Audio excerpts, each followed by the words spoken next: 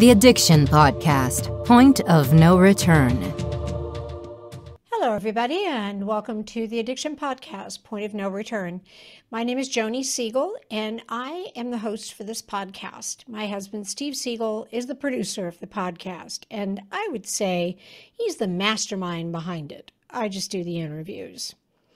Anyhow, today's episode is episode number 273. We have just been podcasting every week for the last 5+ years, and we've learned so much about the whole addiction pandemic that's in this country and across the world. And we hope that we've given you guys some help and that we've also given you hope, because we know that it can be a pretty dark and hopeless place. Addiction can. So please remember to subscribe to our podcast wherever you listen to podcasts, and give us a good rating so that people will find us on Google when they are looking for a podcast about addiction. Also, go to our YouTube channel, and all of these are the same name that you can see up there in the corner right there. The Addiction Podcast, Point of No Return. That's also our Facebook page, YouTube channel, and our website. Well, the website is just theaddictionpodcast.com. Anyway, go to YouTube, find our channel, subscribe to our channel, give us a thumbs up on our video, and also ring the bell so you can be notified whenever we have a new video. Today we are interviewing an interesting lady named Etel Leit.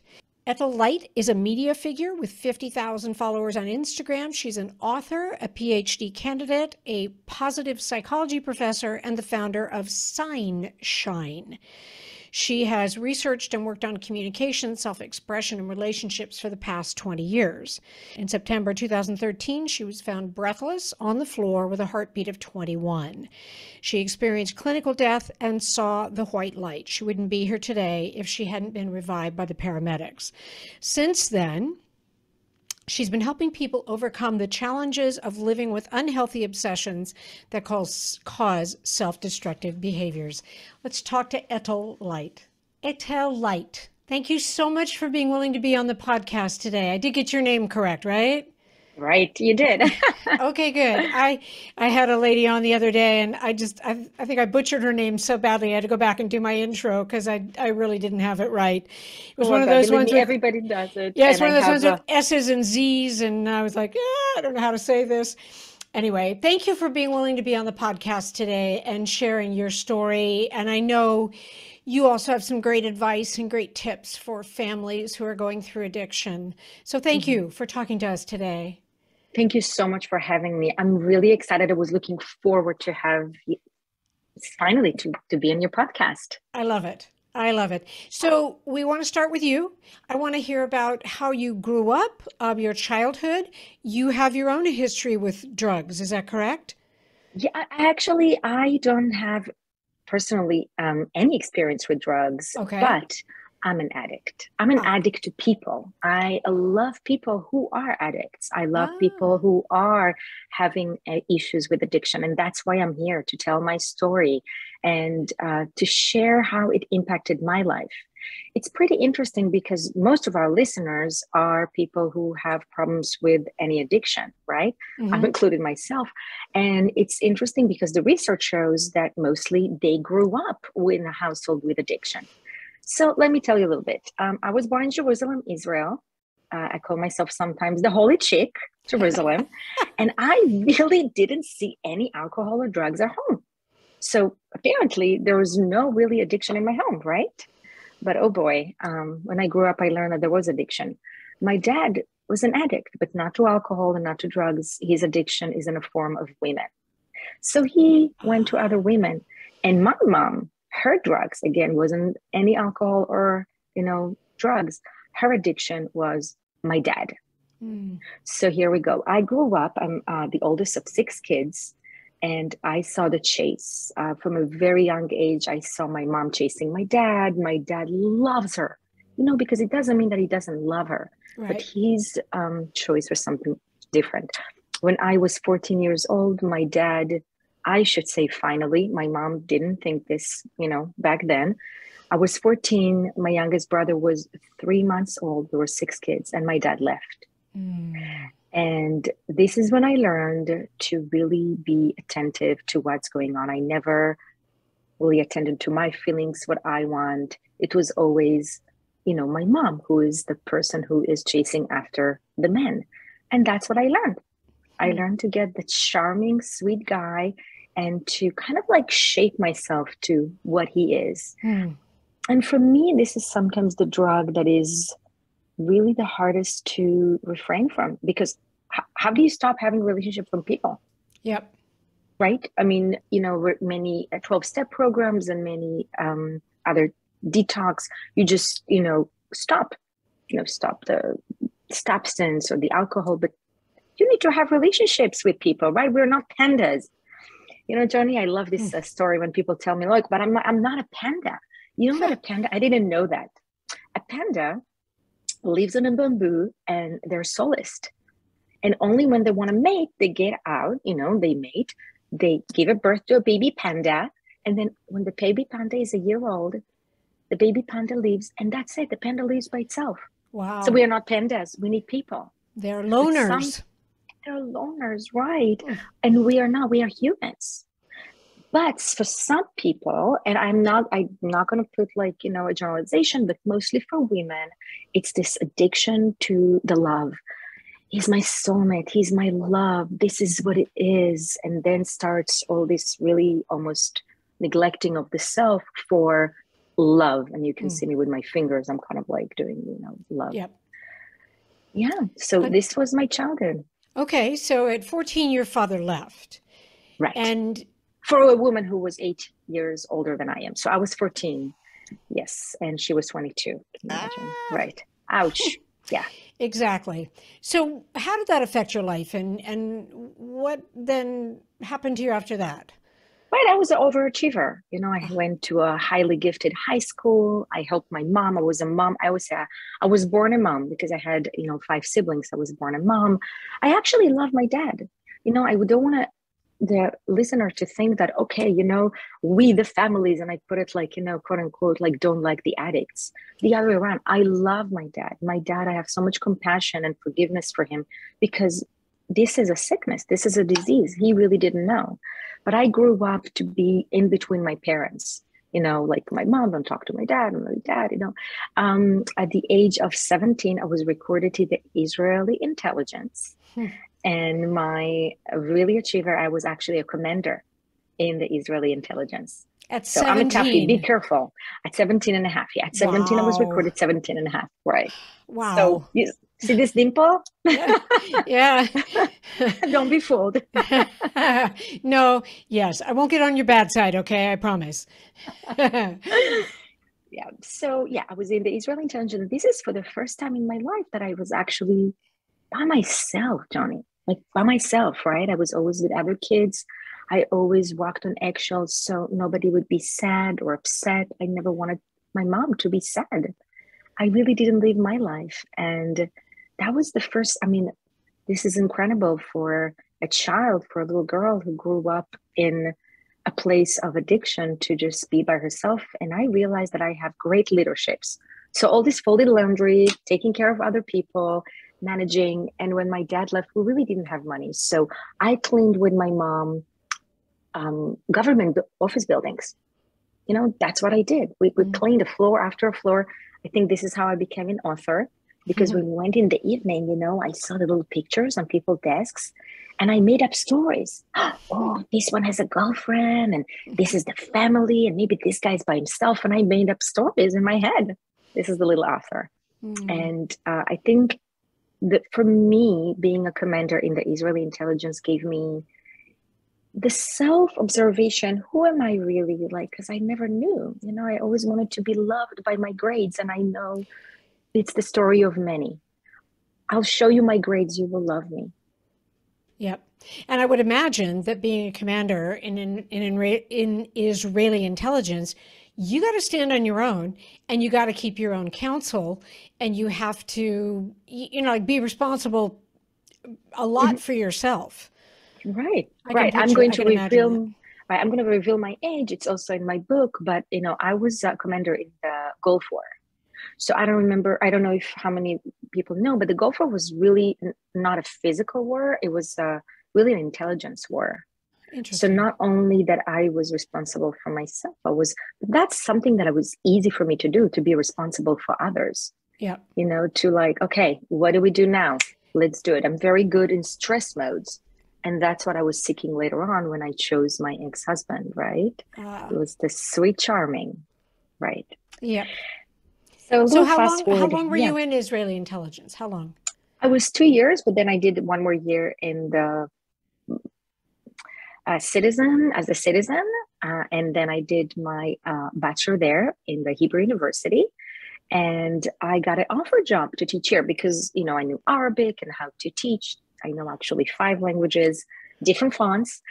And then I came here to teach 1 year. I got a job offer and I thought, you know what, why not? But I wanted a different experience. I didn't want to be in the chaos of the family.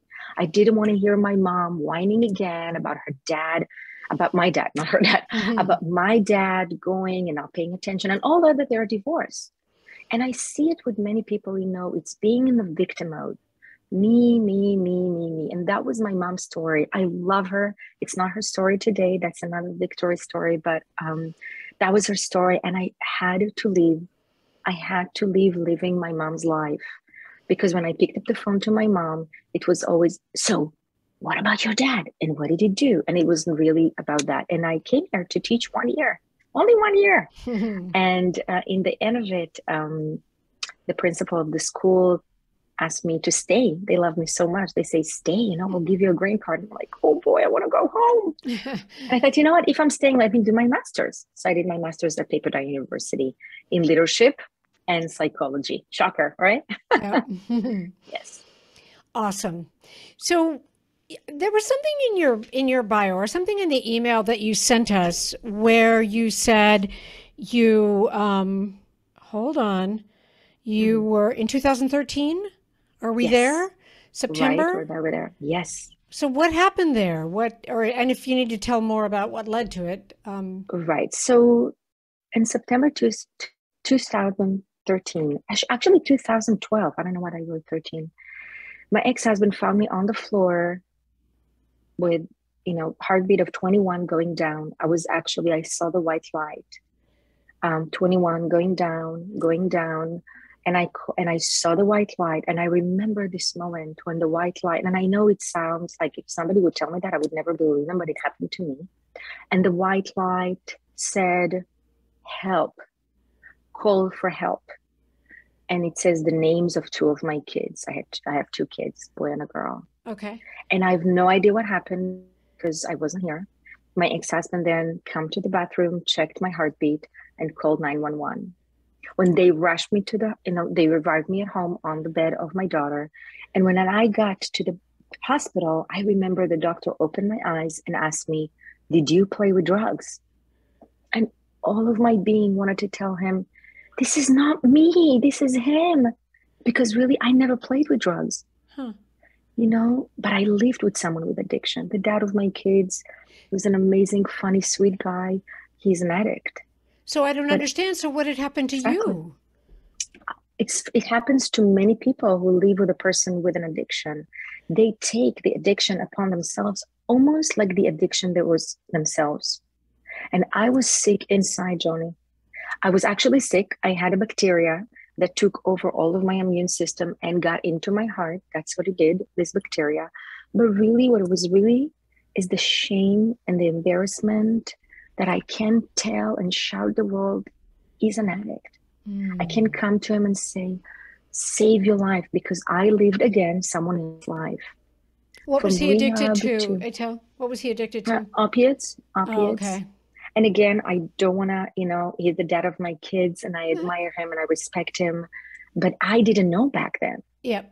All I knew is I was literally waking up at 5 a.m. You know, I was a runner. I used to wake up and run in the morning. I used to hide the keys of his car, the spare key, get up at 5 o'clock in the morning and look for the drugs in his car. Because unlike a bottle of alcohol, you can't really smell it or hear it. It's a very quiet addiction, right? So I needed to prove that I'm not crazy. Because what happens when you come to an addict and say, hey, you're using, it's automatically the denial, right? Right. You're crazy. Yeah. Right? Like, yeah. what are you You're talking dreaming. about?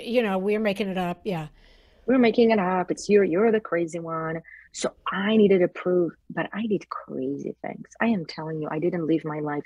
All of my life was like one channel. I'm going to find these drugs. I'm going to prove it. So we lived a life of relapses.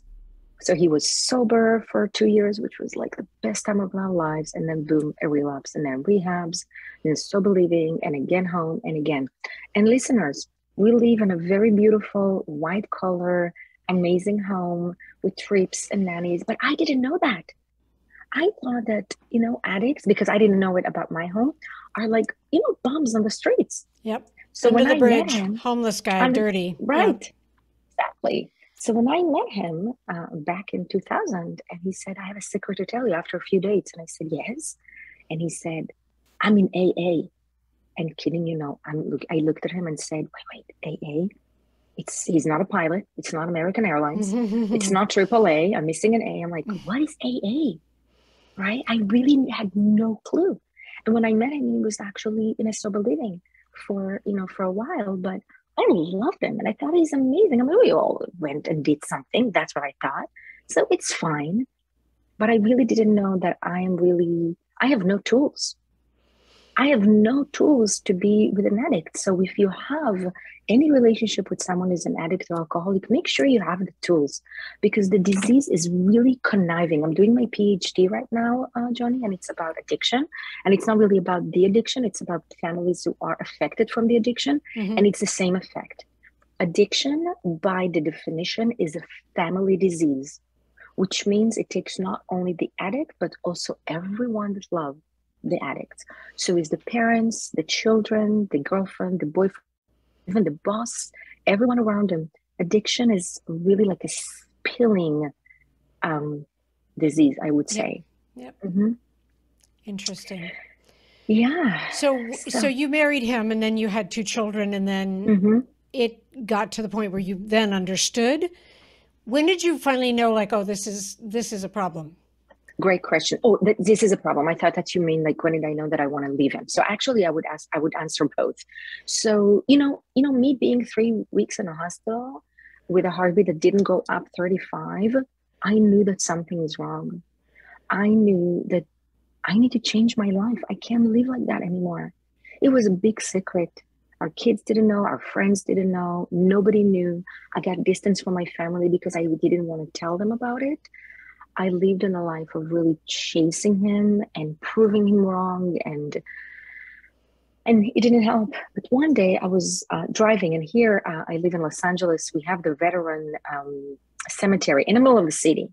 And I remember I was driving, looking at the window at all the graves, and I was thinking, Etel, this is how you want to die? Do you want to die living someone else's life? And this is the moment that I knew. This is the moment that my higher power told me, okay, Etel, I tried to show you. You're on the floor. You didn't get it. Look at it. And I have goosebumps when I say that. I knew that I needed a change. And it tore my heart because I have 2 kids. And I never wanted to get a divorce. I came from a divorced family. Yeah. I never wanted to chase someone else. And I decided to leave the marriage, which was a whole new, I call it a Kardashian divorce. Yeah. It was a Kardashian divorce. How old were your children? They were 8 and 10. Okay. You are listening to the Addiction Podcast, Point of No Return. For more information on the podcast, or to reach out if you have a story you would like to share with us, go to our Facebook page by the same name, or you can email us at theaddictionpodcast@yahoo.com, or go to our website, theaddictionpodcast.com, or call us at 727-314-7080. And please remember to subscribe to our podcast wherever you listen to podcasts, and give us a 5-star review. Sometimes the hardest thing about getting someone into recovery is getting them to agree to treatment. Bobby Newman, a certified drug counselor with 30 years experience and an over 85% success rate as an interventionist, has created a series of 12 videos that you can use right now to learn every step to get your loved one to agree to treatment. Call 1-833-918-0008 today and say the word podcast to get a 10% discount. Or go to newmaninterventions.com and type in the word podcast for a 10% discount.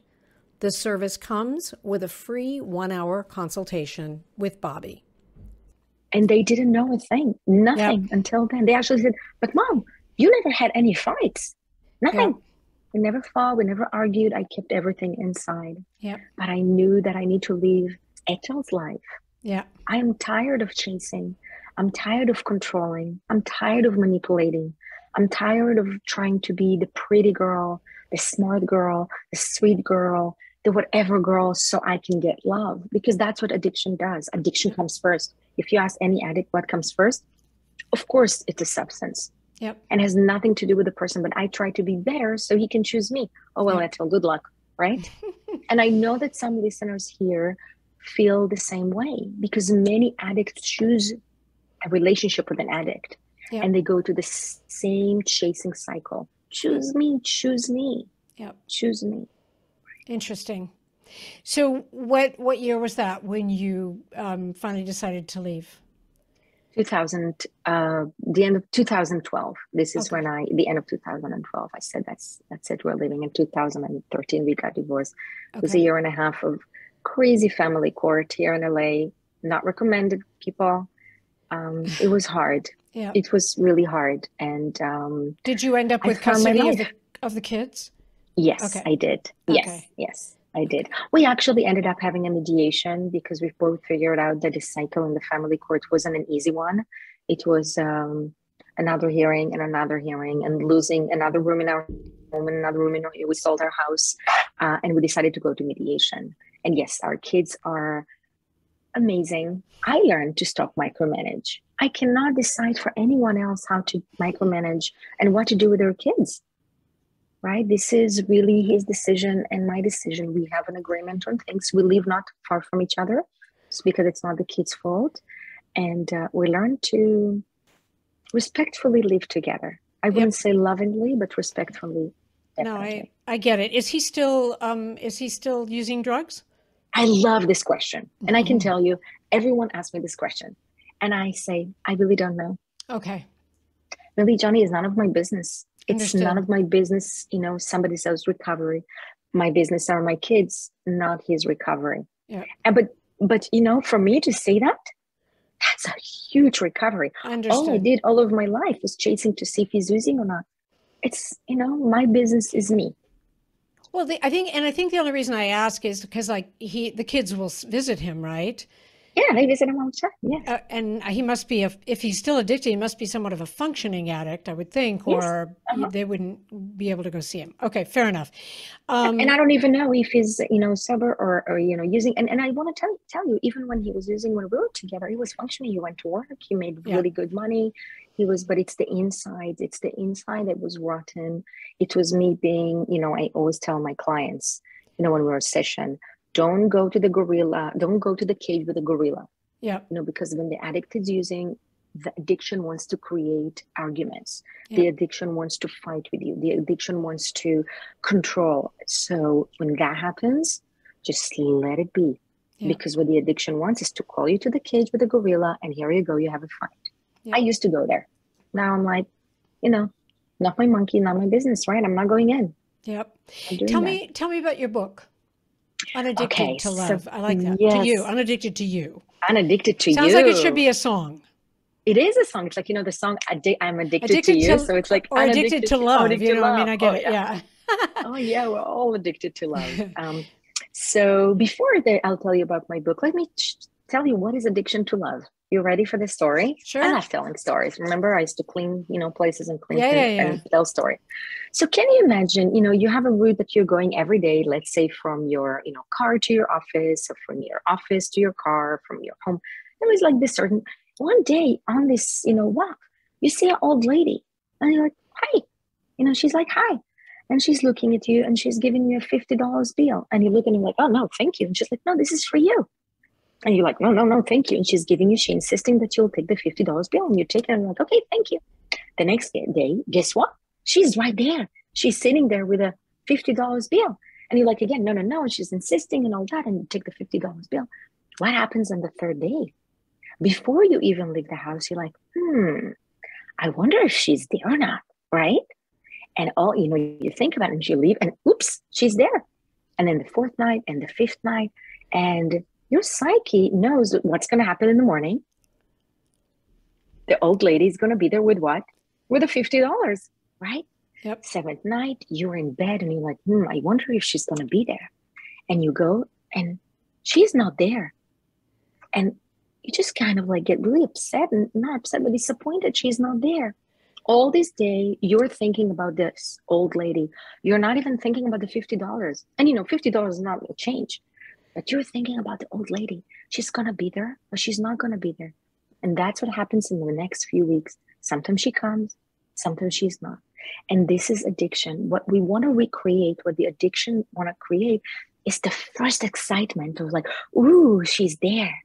And it's the chase of like, is it going to come? It's not going to come. Oh, she's there or she's not.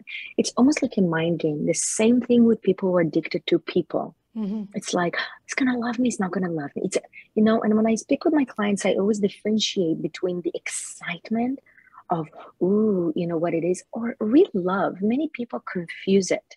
Mm-hmm. And that's why many people after the few first dates, they're like, oh, but they don't love me. But there was no love in the beginning. There was excitement in the beginning, right? Yep. Okay, so let's go back to the book. So actually the book I wrote when we were in court. We were in no front court, and I wrote everything that I felt in the book. I wrote it at 2:00 at night, 3:00 at night. I couldn't fall asleep, and I hid it in the door. I never wanted to touch it any time. That's it. The doors were over. And 2 years later, when I started healing, because it took me a while, one of the chapters in my book, I love this chapter. It's put down the magnifying glass and pick up the mirror. And that's what I finally did. I put down the magnifying glass and I pick up the mirror. No more chasing after other people. No more micromanaging other people. Just looking at me. And I have a mirror with a heart actually that shows that what's really important is me. I'm not talking about the vain, selfies, putting on social media. No, I get it. It starts with you.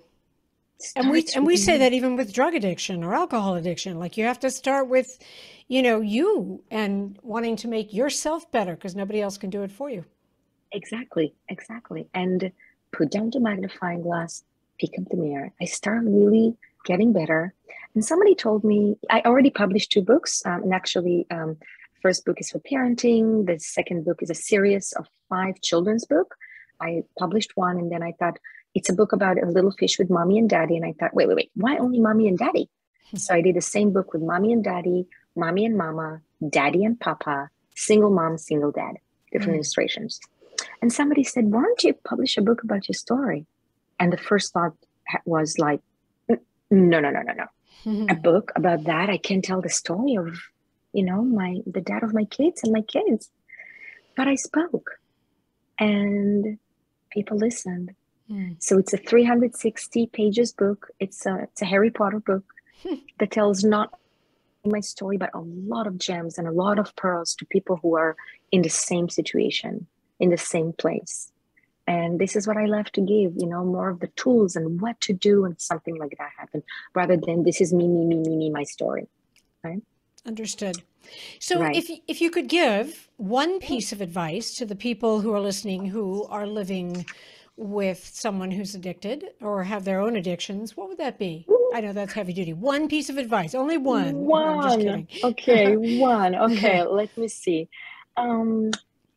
One, let's see. Doesn't have to be so one. One that I love. I know. One is, I'll give 2. Okay. I'll give, So when my clients come to me and I hear it in, seminars and workshop, and they start, he did, I was there.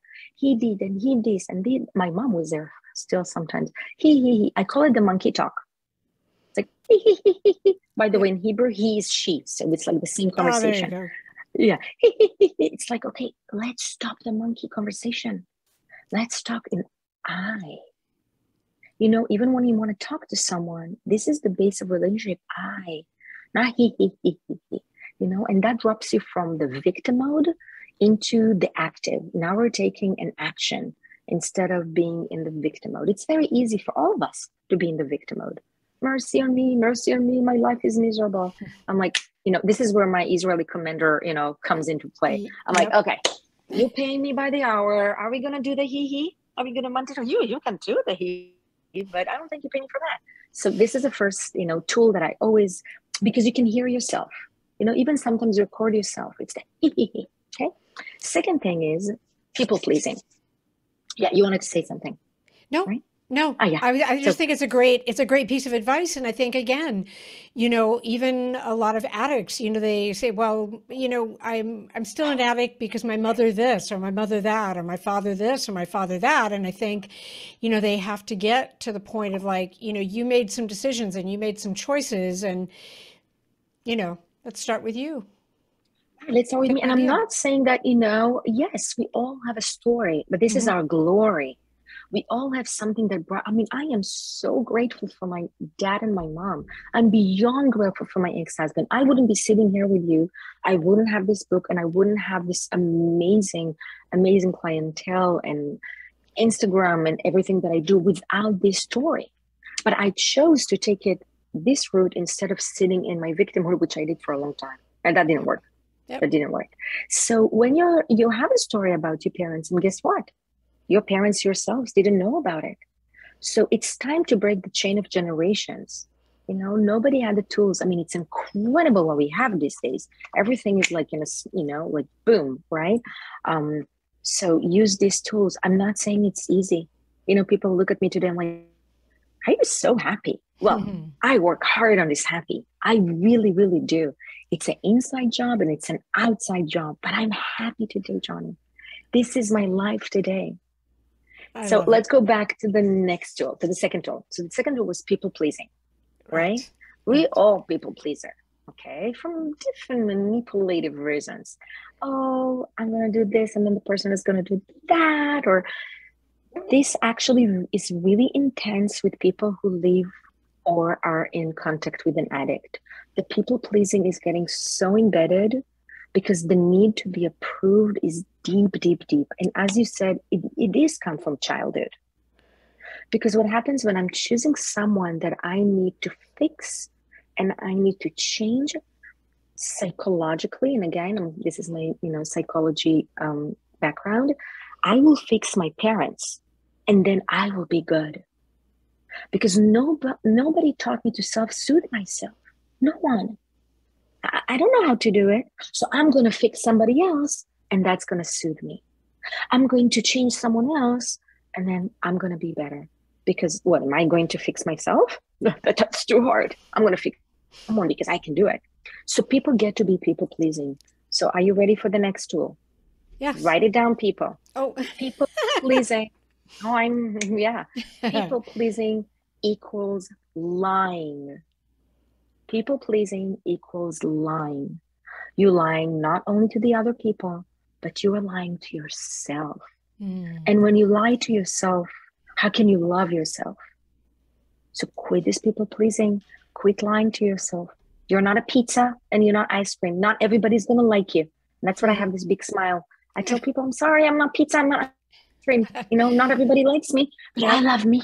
I don't have to do it anymore. Yep. Here we go. That's huge. So where can people get your book? So, my book is, of course, on Amazon. All of my books on Amazon, but also on Barnes and Nobles, Target. I mean, everywhere, almost every bookstore. It's also internationally, so all over Europe. People want. And you have your own website, right? And it's your name, etelleit.com. Etelleit.com. Also sunshine.com. And I work with individuals, but I also work with families. I help families because I believe that the work should be not only as adults, but as babies. So I do a lot of work with babies and families to create this communication from babyhood, because babies are born without words. So if we create this, how many families are going to be healthier? And my Instagram, I love connecting on Instagram. You get lots of tools. And guess what? I started this little funny reels too.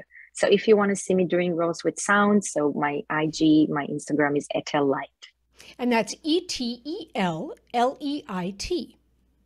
So there you go, .com or Instagram.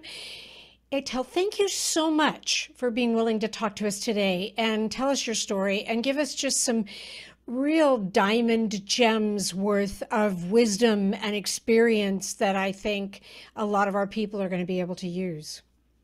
Thank you so much. I really appreciate you having me on your podcast. Thank you so much. And and I look forward, you know what I love the most is connecting with the listeners through DMs. This really touches my heart. I get DMs of people who tell me, Etel, this is my story. Don't be shy. Don't be embarrassed. I was embarrassed until I had my mentor. So DM me. It starts with this little note to someone, and then you never know where it's going to go. So I'm inviting the listeners to really connect with me. It's not only about the story. It's really about healing. Thank you. I love it. Thank you. Thank you for listening to the interview today. My mistake. I thought that Etel had her own addiction to drugs when I read in her bio about being found almost dead on the floor. But as you heard, it had more to do with the stress of her relationship to her addicted husband. So just to clarify that point. And also, she touched on it, but she teaches signing for babies. When babies are very little, they are not able to communicate with words, and she teaches signs, babies signing. I know that some of my grandchildren knew that. So that's another aspect. She's got a couple different books on Amazon. I'll put up a picture of their cover here on the video. And her name, once again, is Etel, E-T-E-L, and her last name is Leit. And it's hername.com is her website, and her name on Instagram. And as she said, she would love for you to direct message her. So have a great week. If you think that Etel can help you, be sure and reach out. And if she's not the right person for you, at least reach out to someone and get some help. You can always reach out to us if you'd like. We would love to help you if we possibly can. Have a good week. We'll be back again with another interview. You have been listening to the Addiction Podcast, Point of No Return. For more information, reach out to us on Facebook or go to www.theaddictionpodcast.com. Our email is theaddictionpodcast@yahoo.com.